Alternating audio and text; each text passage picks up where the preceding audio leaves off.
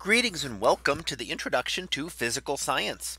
In this lecture, we are going to discuss Kirchhoff's rules, which are some ways of looking at more complicated circuits, and especially those circuits that cannot be reduced by the methods we've shown previously, so that you cannot necessarily reduce them to just a single resistance and voltage as we looked at, and then be able to solve them directly using Ohm's law.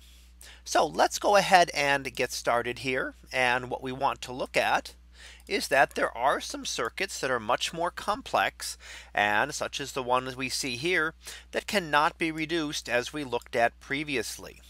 And we can use Kirchhoff's rules. And there are two rules that we're going to look at here. And they do apply to any circuit. So they're actually useful in other circuits as well. They work in a simple circuit or a complex circuit. And they are related to two things. And essentially they look at the conservation of charge. Remember that electrical charge is one of those conserved quantities, as well as conservation of energy. So since those two things have to occur, we can consider what happens at various junctions so that charge and energy are both conserved. So let's take a look at Kirchhoff's two rules here. And let's start off with the first one. The first rule is the junction rule. And the junction rule states that the sum of all currents entering a junction must equal the sum of all currents leaving the junction. Now, hopefully that will make common sense that you have a certain amount of current coming in, and therefore when it splits, you'll have a certain amount going this way and a certain amount going this way. Now they do not have to be equal, but they have to add up. So here we see that I1, which was 11 amps, is equal to I2, which was 7 amps, and plus I3, which was 4 amps. So since 11 is equal to 7 plus 4, Kirchhoff's first rule is satisfied here. So that looks like, and you can imagine, where would the current go otherwise? So a certain amount of current is coming in, it has to go out and split up and be equal. And this is really related to the conservation of electric charge. The amount of charge entering the junction must equal the amount of charge that leaves the junction. So however much electrical charge is coming in has to come out, so that charge remains conserved and that we are not creating or destroying electrical charge, which as one of the conserved items is something that cannot happen. Now the second rule is the loop rule. So the loop rule here says that the algebraic sum of changes in potential, so that's the voltages, in any closed circuit path, so any loop that closes back around on itself, must be equal to 0. So we'll have positive and negative changes, and you have to end up back at 0 where you start. So in this case, you would have a voltage across the voltage device, and then you would have a voltage drop across this resistor, and this resistor.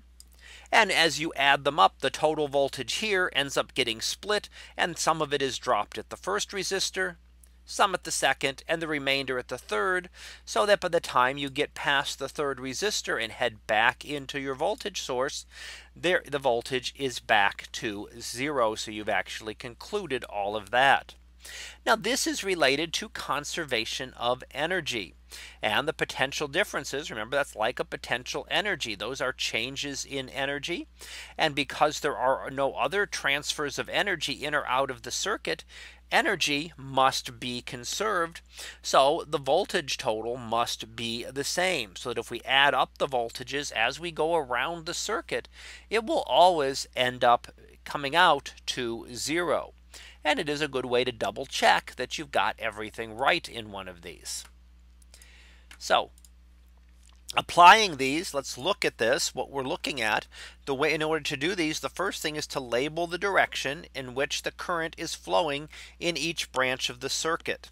So you label where the current is, and it doesn't matter if you get the direction wrong. So if you guess wrong, it's okay.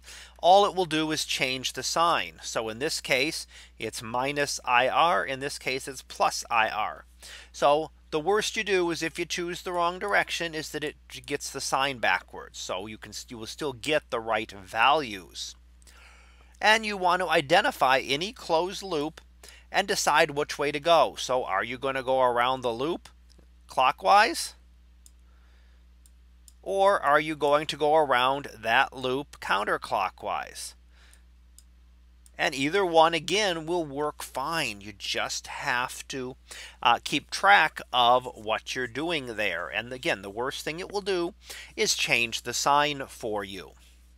So when we look at these again, as you're looking at it across a resistor and you look at the voltage here, again, what's going to happen is that the voltage across from the voltage source is going to end up being split and dropped across each resistor in the circuit. And the total voltage drops will have to be equal to that original voltage. So let's finish up here with our summary. And what we looked at were Kirchoff's rules, which is a way to be able to solve much more complex circuits than the ones we looked at previously. They depend on the conservation of charge and conservation of energy. And selecting the direction of current flow and the direction around the loop does not matter. All it will do is change your signs. So you'll still be able to complete this even if you've made the wrong estimate as to what perhaps the direction of the current was. So that concludes this lecture on Kirchoff's rules. We'll be back again next time for another topic in physical science. So until then, have a great day, everyone, and I will see you in class.